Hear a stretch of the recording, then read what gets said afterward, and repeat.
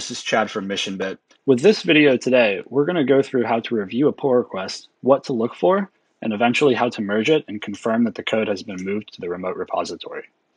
When somebody on your team has finished working on a feature, they're going to create a pull request. This can be shown in another video. You as a reviewer will go up to the pull request tab and see that a pull request has been opened by one of your teammates.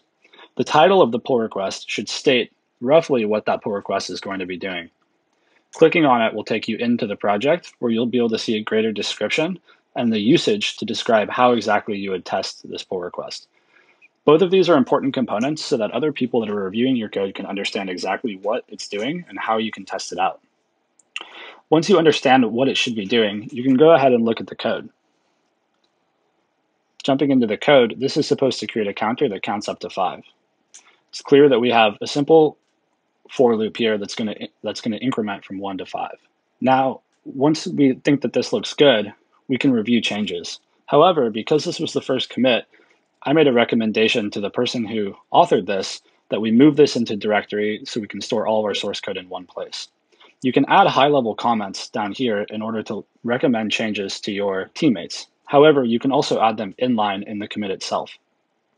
Here I make the suggestion to Reese to actually add the code to a source directory so that all of our code can be in one place. Once he's done that, he can go ahead and comment back that it's been finished, and we can check what that next commit actually is. So here you can see that this was simply moved under a new directory. Once we're happy with this change, we can go ahead and approve this while leaving a comment. Once everything has been approved, we can actually merge the pull request. Traditionally, this is something that the code owner should do, but since this is a demonstration video, I'm going to go ahead and merge myself. Once the code is merged, we can actually pull this in our local instance of this project in order to get the latest code. Let's jump over to the terminal to do that. To pull the latest code, we just say get pull from the main branch.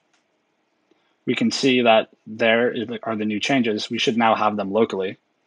So in order to do this, we can follow the testing that Reese suggested.